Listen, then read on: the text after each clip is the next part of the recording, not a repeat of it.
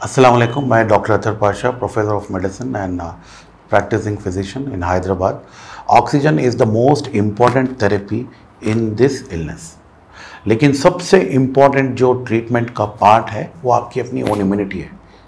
आपकी इम्यूनिटी अगर अच्छी है तो आपको इलनेस आप उसको फाइट कर सकते हैं इजीली। तो जो मैं बता रहा हूँ था कि 85% लोगों को माइल्ड टू मॉडरेट इलनेसेस है, ये वही लोग हैं जिनकी इम्यूनिटी अच्छी है। सिर्फ ये 15% लोग हैं, इनको ऑक्सीजन की ज़रूरत है। और आज आप जाकर देखिए घरों में जिस तरीके से लोग मेडिसिन पाइल अप कर रहे हैं, लोग ऑक्सीजन सिलेंडर्स भी पाइल अप कर रहे हैं, और इस वजह से लोगों में डेफिशिएंसी, बाहर मार्केट में डेफिशिएंसी हो रही है ऑक्सीजन के लिए।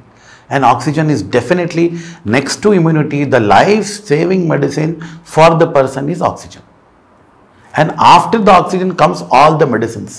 ऑक्सीजन नंबर 2 पे है आपकी इम्यूनिटी के बाद।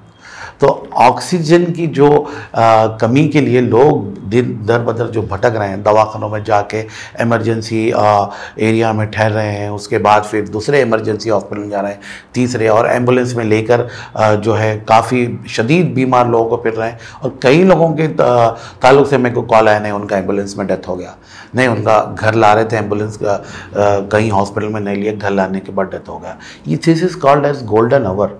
ये गोल्डन आवर में आप ऑक्सीजन के लिए जो है पेशेंट को घर में लेकर, बाहर लेकर घूमने के बजाय घर में रखकर आप ऑक्सीजन के लिए सही इंतज़ाम घर में भी कर सकते हैं सिलेंडर्स के ज़रिए। कई सोशल जो कई लोग हैं, जैसा आपका अपना फोरम है जो आप सोशल सर्विस कर रहे हैं लोगों के लिए, कम्युनिटी लेवल में मैं इनकरेज करूंगा ऐसे कई लोगों को जो घर में पाइल अप कर रहे हैं, please bring it to the community.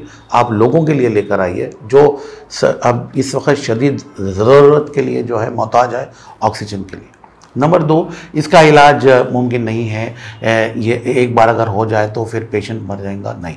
Severe cases में भी, इवन क्रिटिकल केसेस में भी इसका इलाज है, इससे बचा जा सकता है। कुछ दवाइयाँ हैं जो आप घर पे भी लेकर उसका आप इलाज कर सकते हैं डॉक्टर के ज़रिए, या फिर कुछ इंजेक्शंस आप घर पे ले सकते हैं। अब इंजेक्शंस लिखने के बावजूद आज देखिए किसी भी आप किसी को भी अगर आप घर बुलाएंगे तो nobody is ready to come.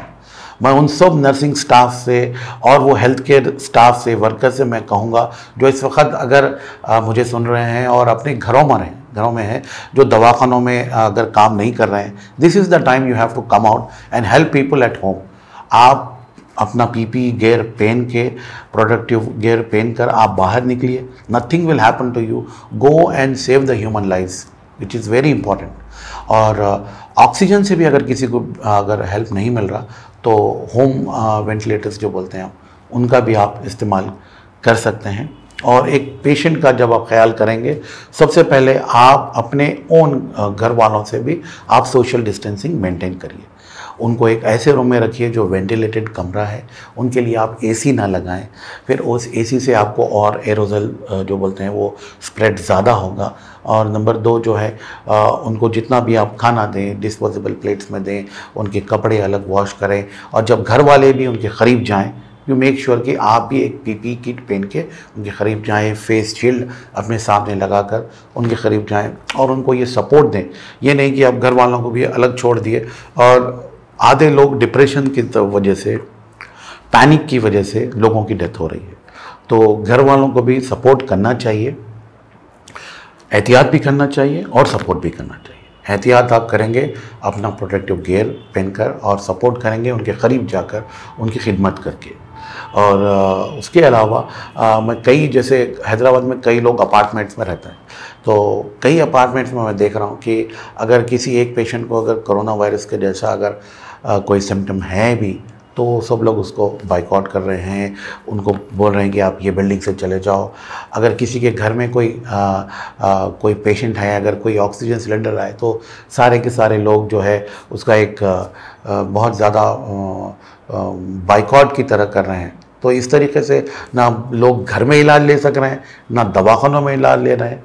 तो हम सब एज ए रेस्पॉन्सिबल सिटीज़न, एक ज़िम्मेदार हैदराबादी की हैसियत से हम सब का ये फ़र्ज़ बनता है कि हम अपने जो भी करीबी लोग, अगर हमारी बिल्डिंग में अगर कोई अगर इन्फेक्टेड है तो उनको सपोर्ट करें, ना कि उनके तरफ फिर उनके रिश्तेदारों को या उन पर कोई तनकीद करें।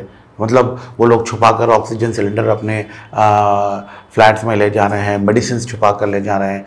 They are not dawning, people who are coming to give medicine, वो लोग अपना प्रोटेक्टिव गियर भी नहीं पहन के आ सक रहे हैं डर से। ये बीमारी लाइलाज नहीं है, इसका इलाज है। और सिर्फ जो है 5% में से जो है 50% लोग, 5% के 50% लोग क्रिटिकल इलनेस के जो है जान का उनको धोखा है। तकरीबन बाकी के लोग इलाज से फ़ायदा होता है और उनकी जान बच सकती है।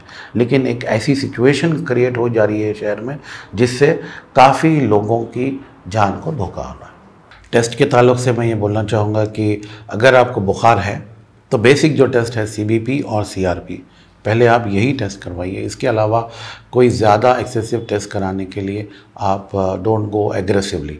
और जो हॉस्पिटल्स में अननेसेसरी टेस्ट कराने के लिए या इलाज कराने के लिए जा रहे हैं, जिनके लिए कुछ डिले भी किया जा सकता है, तो उसको आप अवॉइड करिए, क्योंकि हॉस्पिटल्स जाके अननेसेसरी टेस्ट कराने से आप बीमारी घर लेकर आ रहे हैं। और कई लोग जो है ओवर इंथुजियास्टिकली जो है ख़ुद से आगे बढ़कर कोरोना वायरस के टेस्ट करवा रहे हैं और पॉजिटिव होने के बाद अननेसेसरी मेडिसिन लेकर उससे फिर नुकसान उसका जो है झेल रहे हैं। तो आपको जब तक कोई सिम्टम नहीं है आप कोई टेस्ट मत करवाइए, क्योंकि इलाज पेशेंट का होगा, रिपोर्टों का इलाज नहीं हो सकता। तो आप बराह करम टेस्ट तभी कराइए जब आपको कोई सिम्टम है, और उसमें भी बेसिक टेस्ट जैसे CBP और CRP हैं, ये 2 टेस्ट से ही आप इनिशिएट करिए। अगर कुछ और मज़ीद टेस्ट की ज़रूरत पड़ रही है तो वो डॉक्टर की सलाह मशवरे से ही आगे बढ़िए।